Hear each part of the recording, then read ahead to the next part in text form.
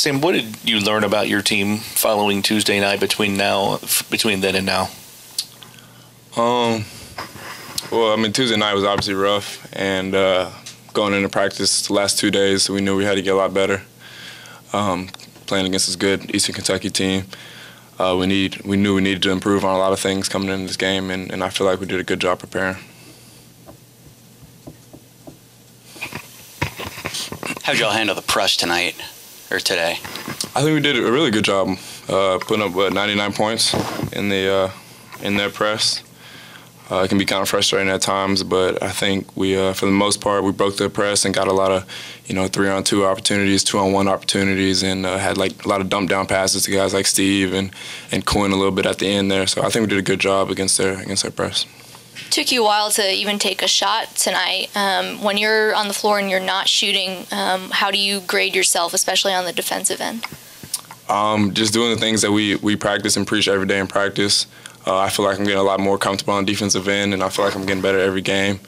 And also just, if I'm not scoring the ball, I feel like making the little plays, like screening your guy or blocking your guy out, just doing the little things just to help my team win. You go against Jordan, I'm sure, every day in practice. What are the most impressive parts of his game, and what are maybe the most underappreciated parts of his game? Definitely in shooting. He's an unbelievable shooter, one of the best shooters in the country. Going up against him in practice every day, the long run is just going to make me better, playing against, an All-American every single day, and even Dwayne Sutton, even though those guys are different. But, the hustle that Dwayne brings and the skill that Jordan has, it's definitely going to make myself better, and, obviously makes our team better. Close to middle point of the season here, and through your first college season, what's been the hardest transition for you from the high school, when you played in high school, and coming to the college game? What's been the hardest transition to make? That's a tough one. I know this summer when I was asked that question, I would say like how long you have to play hard, and then that's really like how hard you have to play and then how long you have to play hard. You really have to play 100% at all times. There's no plays off. You got to be in the gap, or you got to guard your man on the ball, and it's just, I think that was the biggest adjustment I had to make at first, because really all the freshmen, we had never played that hard. We were never asked to in AAU to play 100% all the time. So I think for the most part we made that adjustment pretty well so far. Sam, you guys shoot 63% tonight. Do you guys have an internal team goal that you hope to achieve from a shooting percentage standpoint every single game? No, not that I know of. I haven't heard a certain percentage that we want to shoot every game. We just want to be efficient on offense, move the ball around. We've got a lot of talented guys, so there's no need for ISO ball. But if we move the ball around, we're going to get a good shot, and that's what we aim to do every time.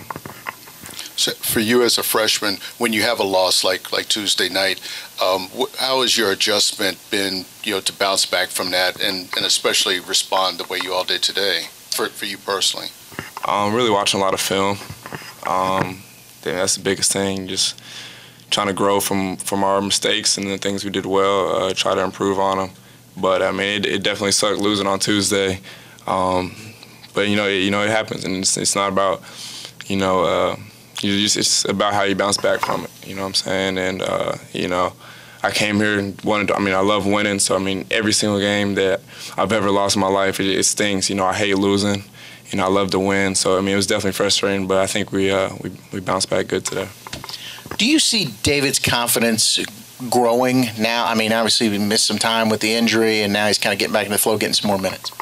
What was the end of that question? Do you see his confidence growing, and we're starting to see maybe some of the things you guys saw from him in the early workouts this summer? Yeah, definitely. From David's first day on campus, he got here about a month after the rest of the freshmen did. I could tell there's something different about his game. He plays with a lot of poise. He's a real, long, big point guard, can guard multiple positions. And I love the way David plays. He lets the game come to him, and he's a great passer. I think it's going to be a lot of fun to play with him as time goes on.